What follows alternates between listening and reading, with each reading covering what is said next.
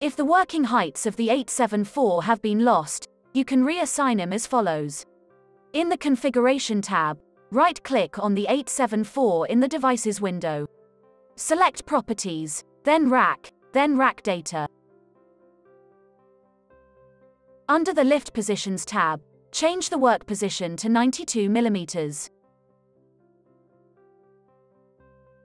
Under the Special Beakers tab, assign Special Beaker 1 to rack position 36 and change the work position of the tower for this position to 54 mm.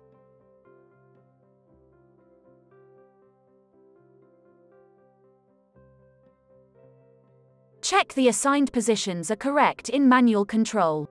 It is important to check that the inner and outer needles are entering the vial.